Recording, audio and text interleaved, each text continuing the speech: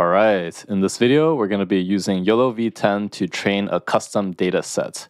We're going to be looking at this MRI scan data set to see if we could detect if the part of the brain has a tumor, which is positive, or if it is negative.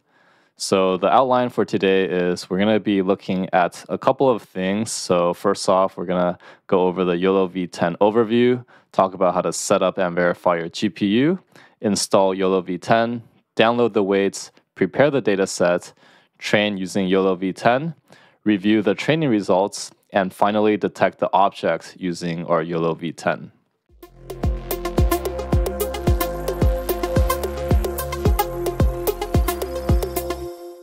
Okay, so here is a YOLOv10 GitHub repo README.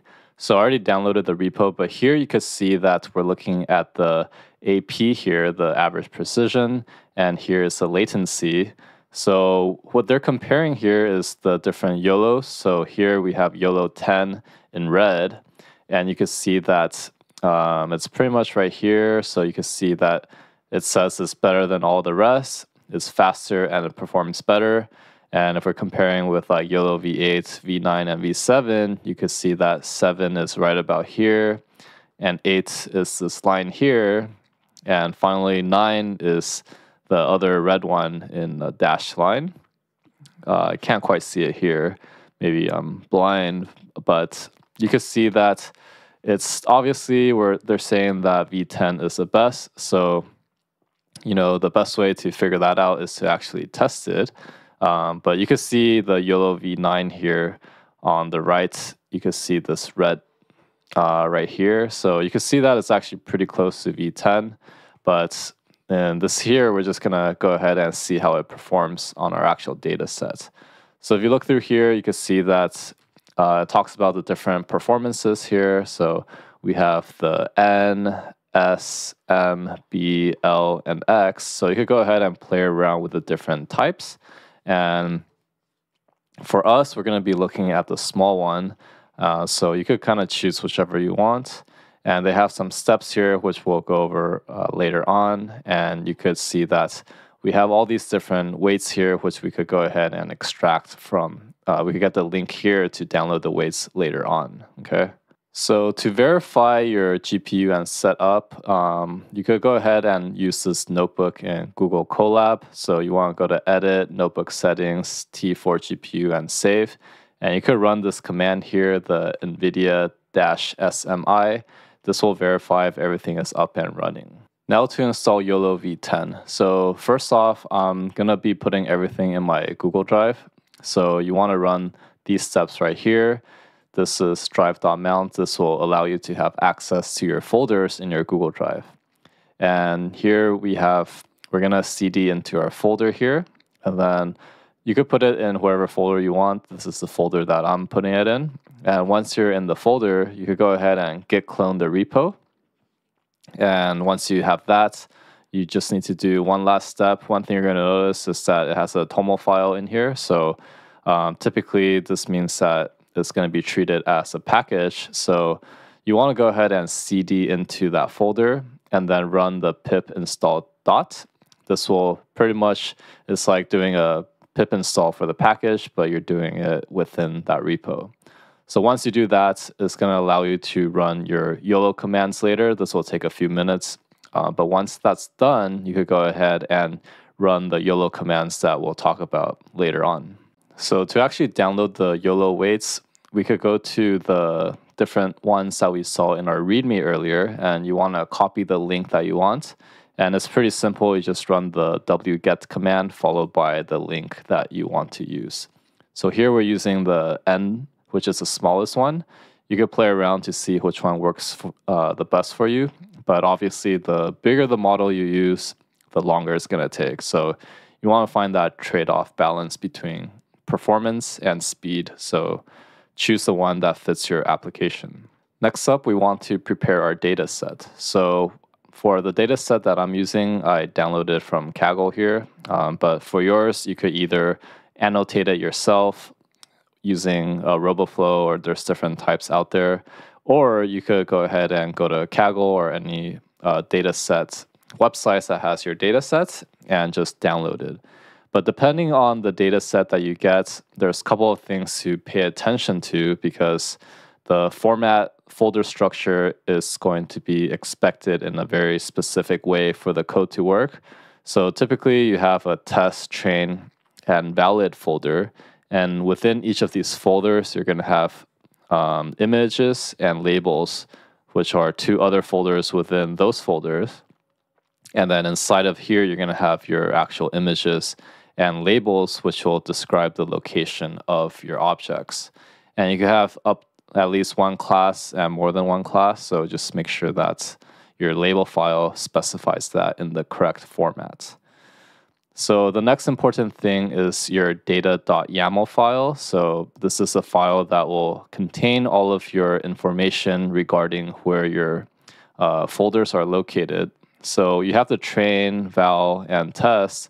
So once you figure that out, then you could find the links of that. Here I'm copying the full path directly and just copying and pasting it here.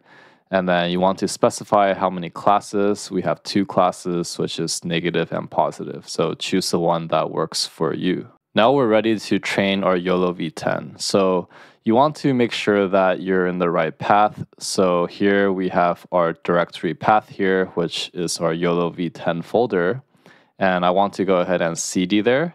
Then once we cd into the folder, you just need to run this command here, YOLO detect train. You want to specify the data YAML file location and then the model location. Here we're using the YOLOv10n.pt. That's where we've downloaded it. And you could specify your epochs and batch size.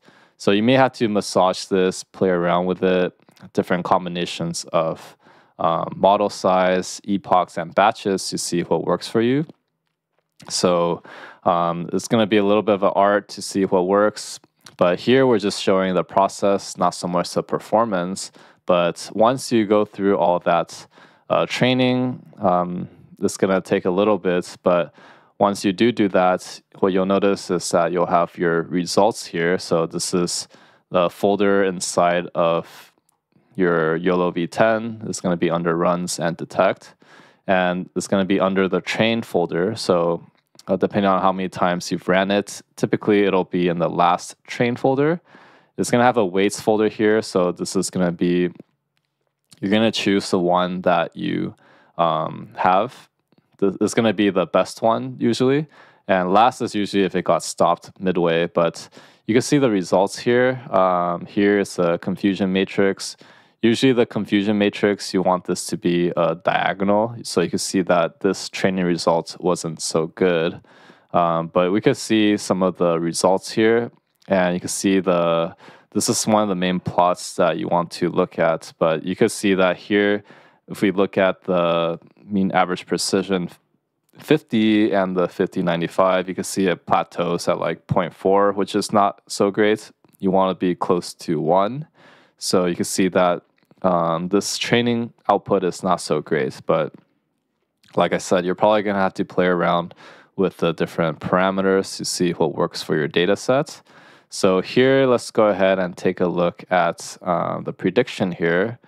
So let's see how well some of the actual testing did. But you can see that here we have the validation batch 2, labels and prediction.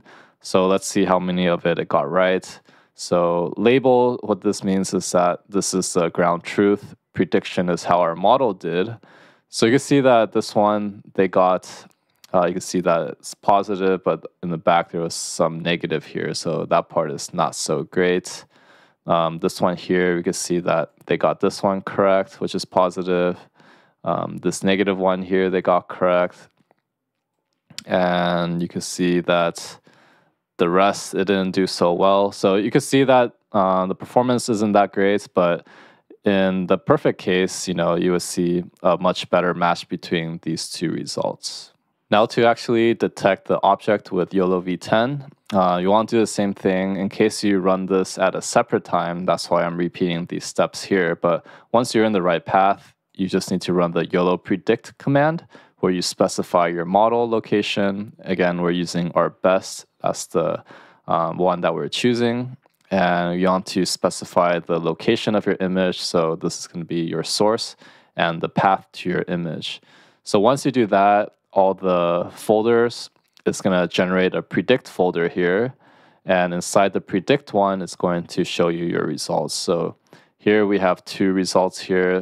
This one I ran, which is the 102 here. You can see that it didn't predict anything. And this one here, it predicted negative.